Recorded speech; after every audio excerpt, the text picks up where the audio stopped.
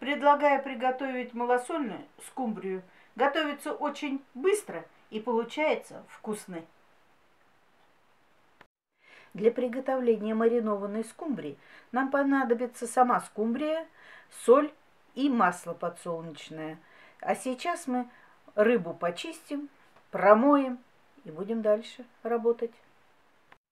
Рыбу почистила, помыла, а теперь обрезаем все плавники.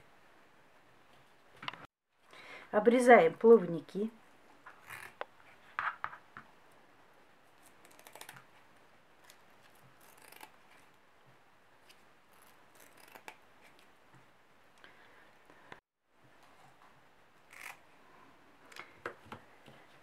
Теперь обрезаем голову и хвост. Теперь разрезаем на кусочки.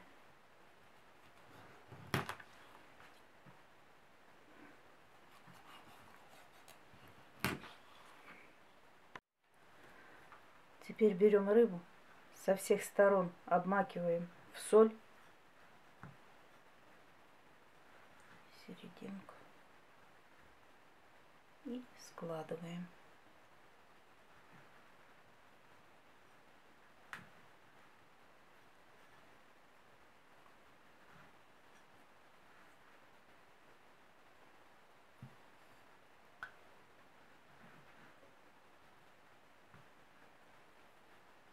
Итак, всю рыбу. Всю рыбу обмакнули в соли, и теперь ее оставляем на 2 часа солиться. Скумбрия у нас простояла 2 часа, просолилась, а теперь мы ее будем промывать под проточной водой. Рыбу промыла, сложила на бумажное полотенце, и второй частью так вот просушиваем ее, чтобы она у нас просохла. Отставляем в сторону и будем резать лук. Сейчас лук, вот большая головка, мы ее режем и полукольцами нарезаем.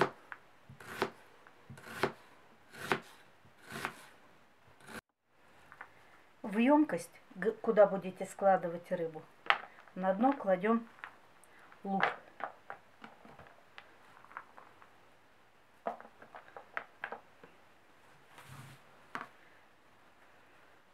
Сверху выкладываем рыбу.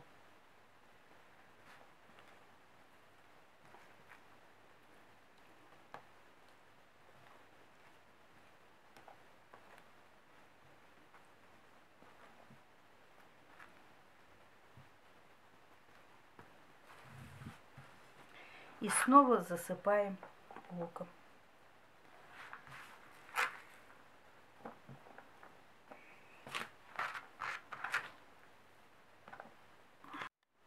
А сверху поливаем щедро маслом.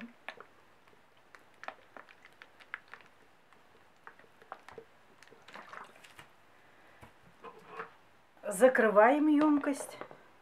Оставляем минут на 20, чтобы она промариновалась. Малосольная скумбрия готова. Если вам понравился рецепт, не забудьте поставить лайк и подписаться на мой канал, а также нажать на колокольчик, чтобы не пропустить новое видео.